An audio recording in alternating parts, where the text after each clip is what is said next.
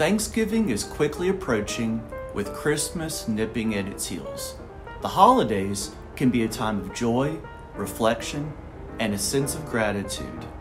Some will be part of a large, chaotic family gathering, while others may be dining alone.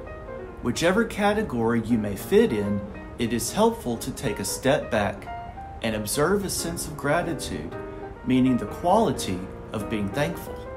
When I talk to a client about making dietary changes, sometimes I will give them a list of foods to eat.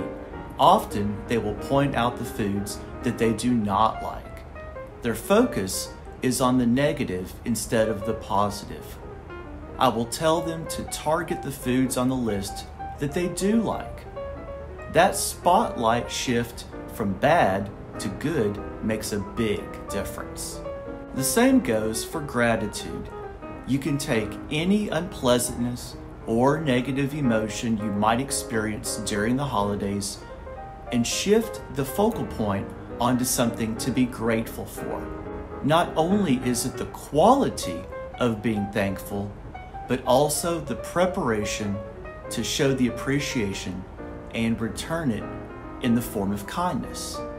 It's one thing to express thanksgiving for someone or something verbally or inwardly, but to show that thanks in the form of an action, like helping others or perform a kind gesture, is fashioned in love. We live in a culture that is centered around self.